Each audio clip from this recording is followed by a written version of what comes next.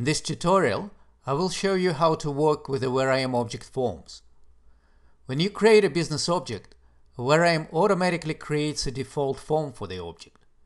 Here I have a customer object that I have created. Note that WhereIam has automatically created a form for this object called main. Let's open this form by double-clicking on it to see what it consists of.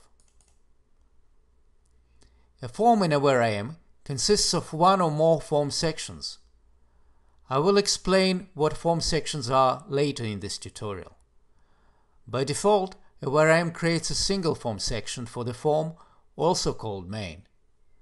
Let's open this form section by double-clicking on it and see what's in there. The central part of the form section dialog lists all the elements that the form section consists of. Here we can see that WhereIam automatically added all attributes that we have defined for the business object.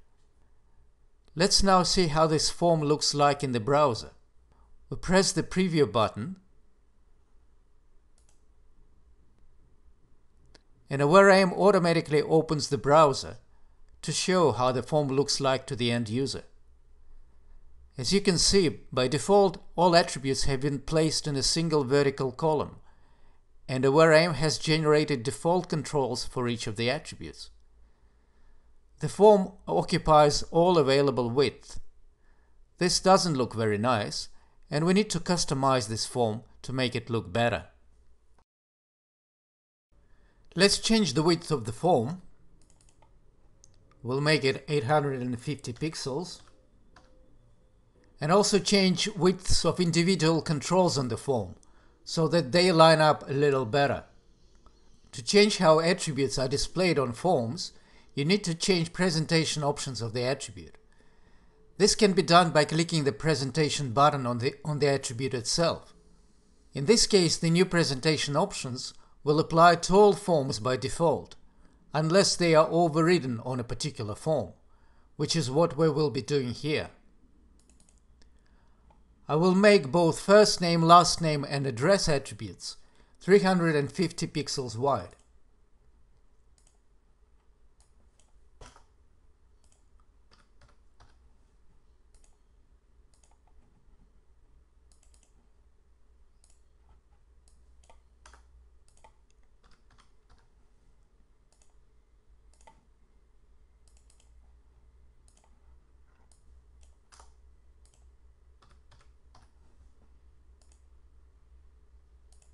Let's see now how it looks in the browser.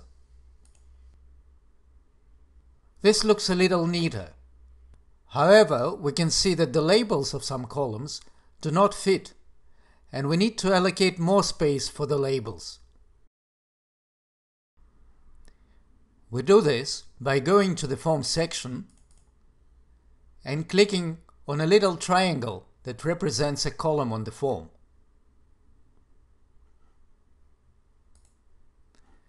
There we can change the width of the label column from default 90 pixels to 110 pixels.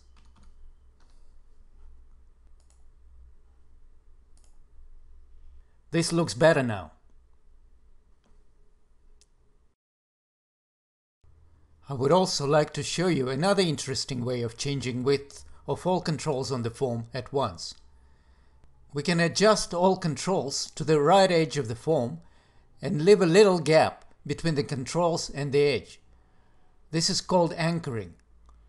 To apply anchoring, we go back to the column properties and specify entire column width less 20 pixels. This is how it looks. You can set 20 pixels as a gap between the right edge of the form and the controls. Anchoring can be very useful, but we'll turn it off for this particular form. Let's now change some other presentation options. One of the fields on our form has only two values to choose from: male gender and female gender. By default, WhereIam generates a combo box for attributes with choices.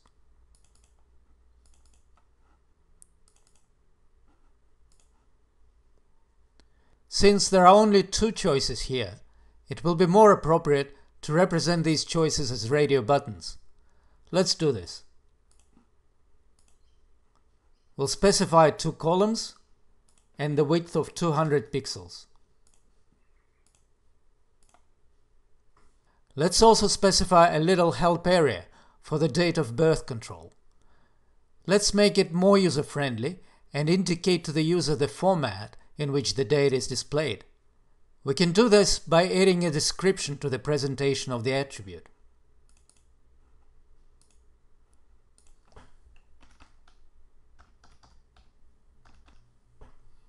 This description will either be displayed as a little help icon for the user, or it can be displayed underneath or to the right of the attribute field. We'll display it to the right of the field, since we have lots of space there.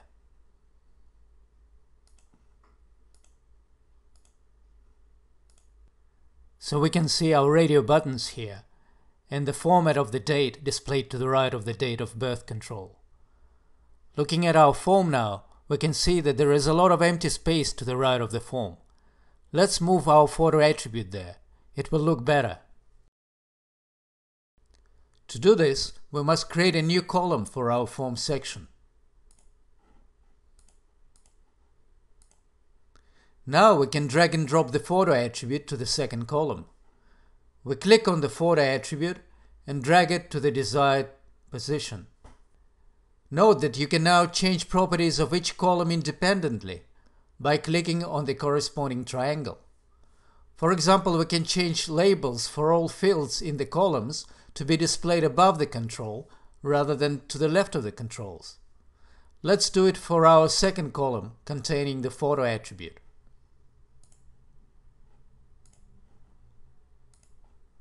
Let's see how it looks.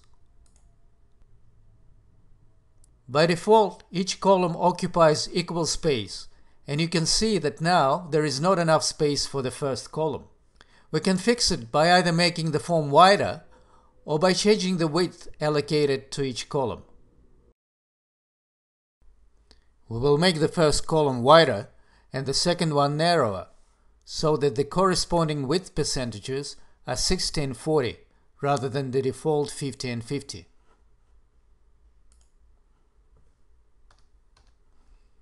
When I make the first column 60, the second column automatically becomes 40.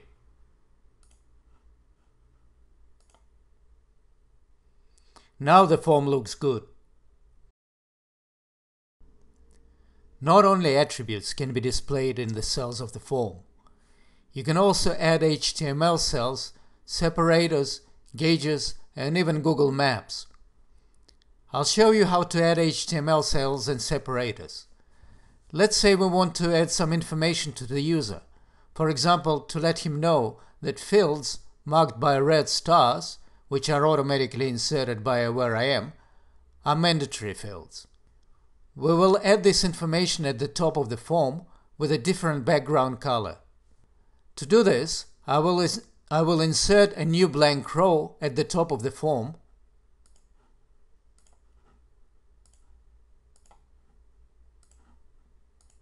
and change its type to HTML.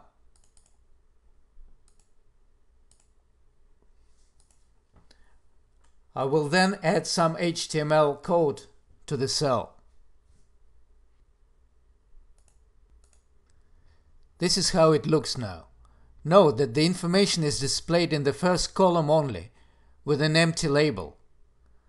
We can extend this node across the entire form if we hide the label and merge the cells of the row. Here I tick the Hide Label checkbox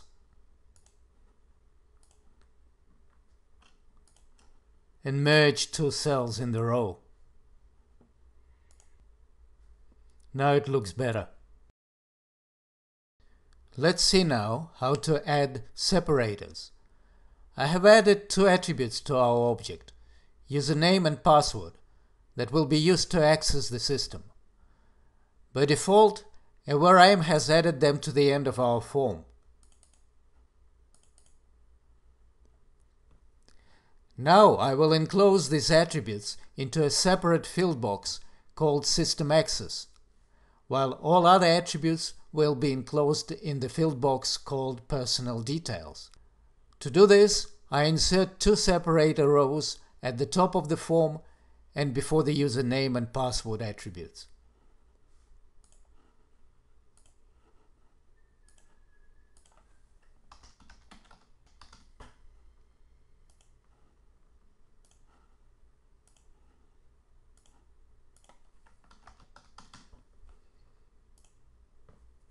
Let's see how it looks.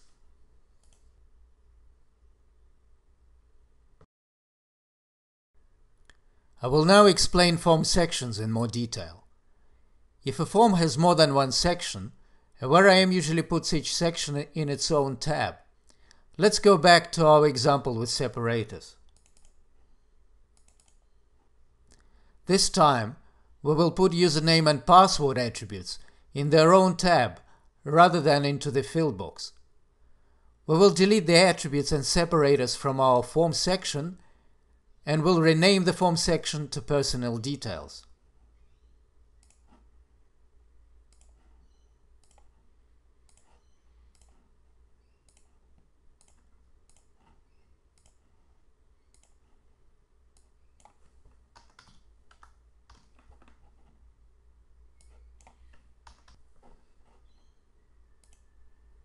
We will now create a new form section called System Access.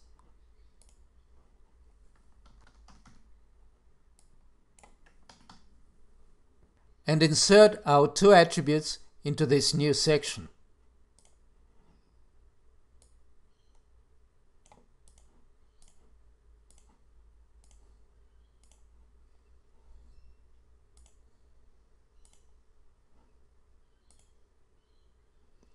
Our form now has two tabs, Personal Details and System Access. Note that form sections can also be used to create wizard-style forms, where the user navigates between sections by pressing the Next and Previous buttons. You can easily change the navigation type for form sections by clicking the Navigation button.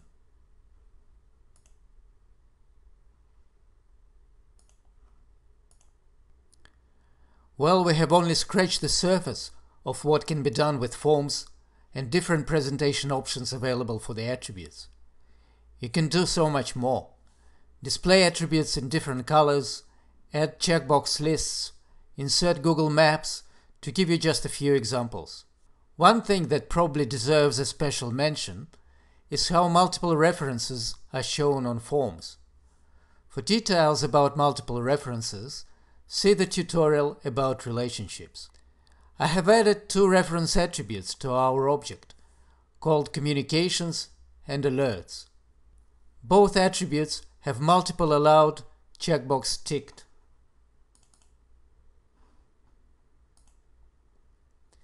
By default, a variam puts all such attributes into a single cell, which is then displayed as multiple tabs at the bottom of the form, so you can see all communications and alerts associated with the customer and navigate to a particular record. Let me show you. Here we can see a form of a particular customer, and at the bottom we see two tabs of associated communications and alerts. We can navigate to a form of a particular communication or alert, or add new ones.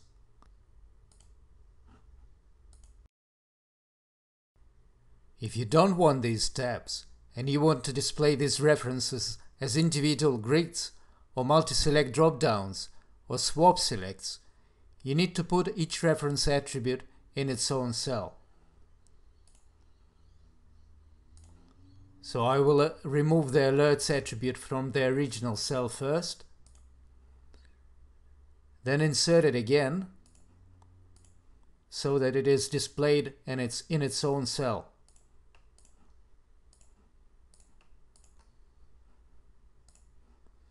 I'll show you how it looks.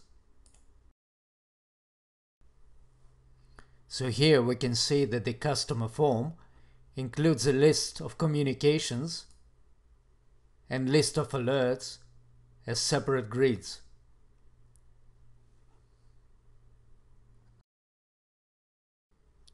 There must always be at least one form associated with a business object, but you can create more than one, in fact as many as you like.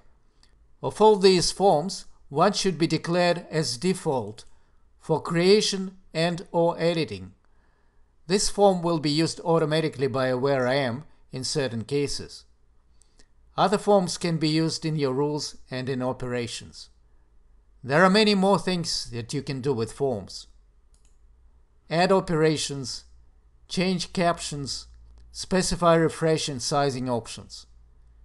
You can explore these options on your own and read about them in the user guide.